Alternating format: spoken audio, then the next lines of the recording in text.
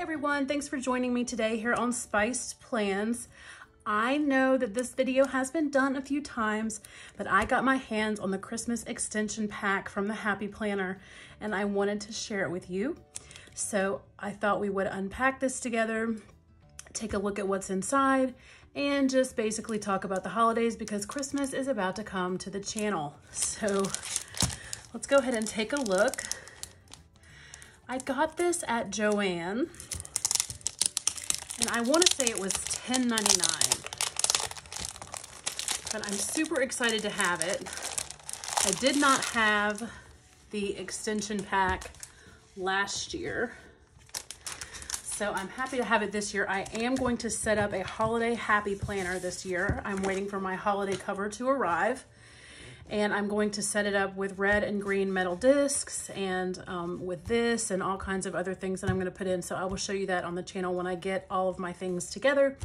But let's go ahead and start by taking a look at this. So the first thing that you get, this first tab here, which is very beautiful, it says Happy Christmas, which I think is super cute and very Harry Potter-esque, is your menu. And you get four pages of holiday menu planning. And then you also get 5 pages times 2 for holiday recipes. So that is very, very cool. I mean, once you put this together, like, it seems to me like that you could pull these out and use them every year. I mean, you're obviously not going to use your holiday menu plan every year because you may not make the same thing every year, but this to me is just perfection. So that's very cool. Next section here is for your party. Oh, what fun. And yes, it will be.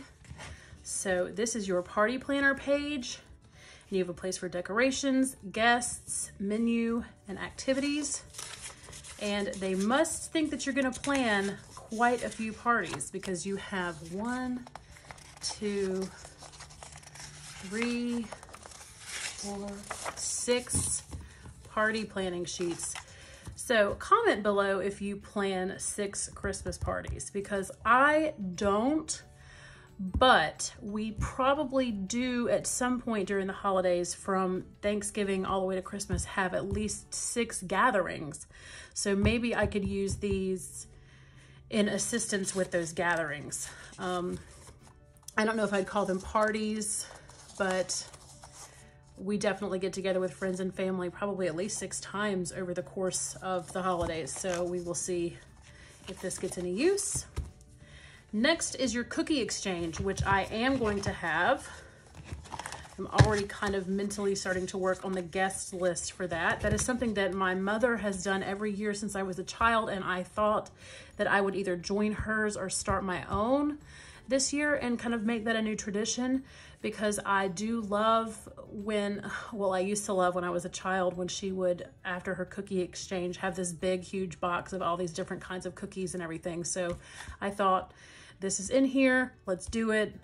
So that's one party that I can plan, or I can plan it with what's behind this. Ooh. So you get your ingredient substitutions, helpful tips for a fun cookie exchange. So this is like a to-do list. Once you have the date and time, prepare and send invitations. Ask each guest to, as the hostess, on the day of the exchange. I mean, this is all the information that you need. Then you get all of these places for cookie recipes. So I kind of see this as like something that I would have out while the party is actually happening, because let's say your friend brings some kind of amazing peanut butter cookie creation thing and you really want the recipe, then you have a place nearby in your holiday planner to write down the cookie recipe. So to me, I think it's perfect. So here is where you will write down what you need for baking party supplies. And this again goes back to, this can totally be one of these parties that you use this sheet to plan for. And you have a guest list. So perfect, everything that you need.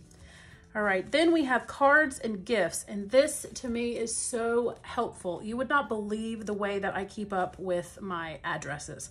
So this year I'm gonna take the time, sometime on a planning period or somewhere, to get my holiday Christmas list addresses out of my phone and put them on here. And I will just go ahead and give you full disclosure. Here's how I did it. One year I had all of the addresses and everything just really on like little scraps of paper and on old envelopes and things like that. And what I did was I put together our holiday cards, and then before I took them to the post office, I sat in my car and I took a picture of every envelope.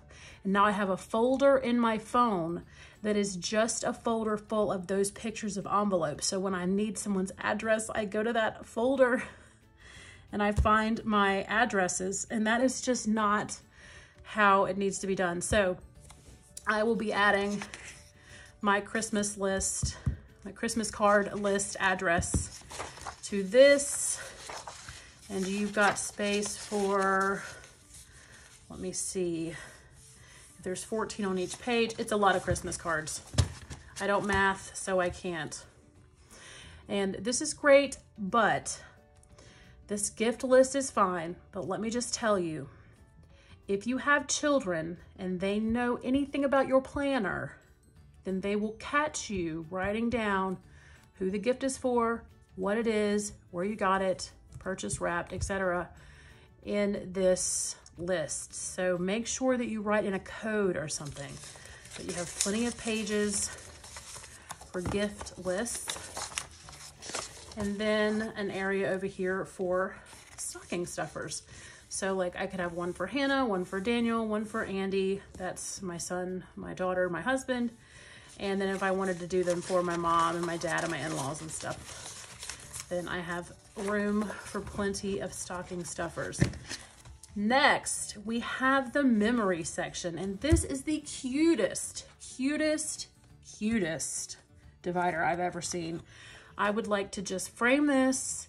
I love this little jar with the snow and the snowman. I just think this is the cutest. I just want to add this to my memories. So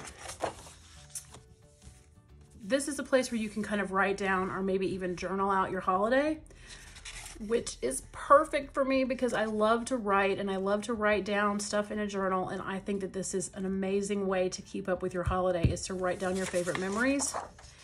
And then here you can put the picture. It's perfect. Then holiday traditions. I would probably start this all the way back at Halloween, because we do have family traditions that go from Halloween all the way through the Christmas and New Year's holiday. So I would have plenty to fill up here and plenty to say. So that is the memory section. And I feel like it's getting very messy. And last, we have notes. And you get these adorable little pages that have the candy canes on the bottom to write down caterers' phone numbers and what time things are supposed to be delivered and just all kinds of stuff like that. And you get, let me see, 1, 2, 3, 4, 6 sheets. So like 12 sheets of notes. Then we get to the stickers. So if you didn't want to pony up the money for the sticker book, then you can take these and put them in your planner, or put them in your Christmas planner, or put them, well, wherever you want to, really. Obviously, you can put them on your face, or you can put these stickers anywhere. But they are adorable stickers. Look at this one. I'm going to zoom in on that for you. I'm going to bring it closer. Yes. I love that jar so much. And then this side is all these Christmas bucket list items. Hot cocoa, donate, volunteer, toy drive, make a holiday playlist, mistletoe, homemade candy. Believe me, if you were to get through all of these things, it would be a lovely Christmas season. Holiday season, Christmas season, you know. So,